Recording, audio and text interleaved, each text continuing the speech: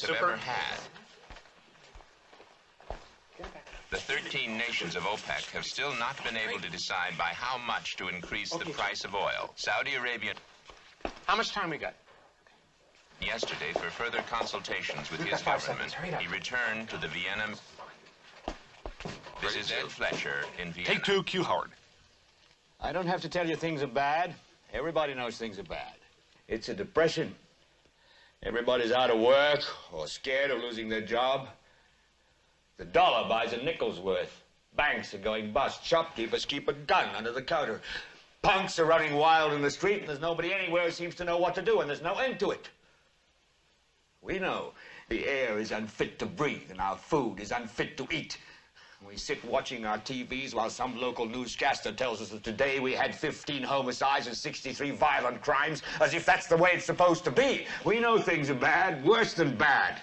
They're crazy. It's like everything everywhere is going crazy, so we don't go out anymore. We sit in the house, and slowly the world we're living in is getting smaller, and all we say is, please, at least leave us alone in our living rooms. Let me have my toaster and my TV and my steel-belted radios, and I won't say anything. Just leave us alone. Well, I'm not going to leave you alone.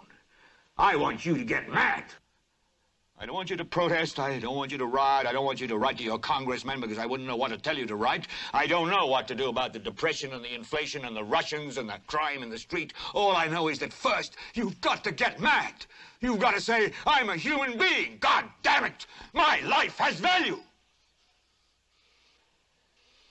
So, I want you to get up now. I want all of you to get up out of your chairs. I want you to get up right now and go to the window, open it, and stick your head out and yell, I'm as mad as hell, and I'm not going to take this anymore. I want you to get up right now.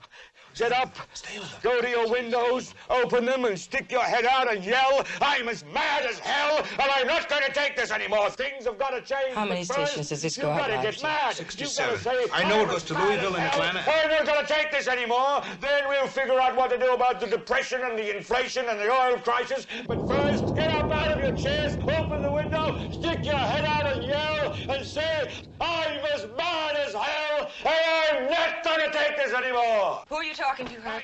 CGG, Atlanta. Are they yelling in Atlanta, Herb?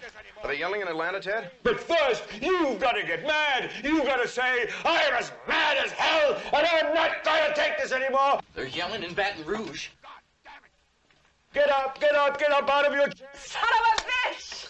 We struck the mother lode! Stick your head out of the window, open it, and stick your head out and keep yelling and yell, I'm as mad as hell, I'm not going to take this anymore. Just get up from your chairs right now. Go to Where the you window. going? I want to see if anybody's Go yelling. to the window, open it, and stick your head out and yell and keep yelling. I'm...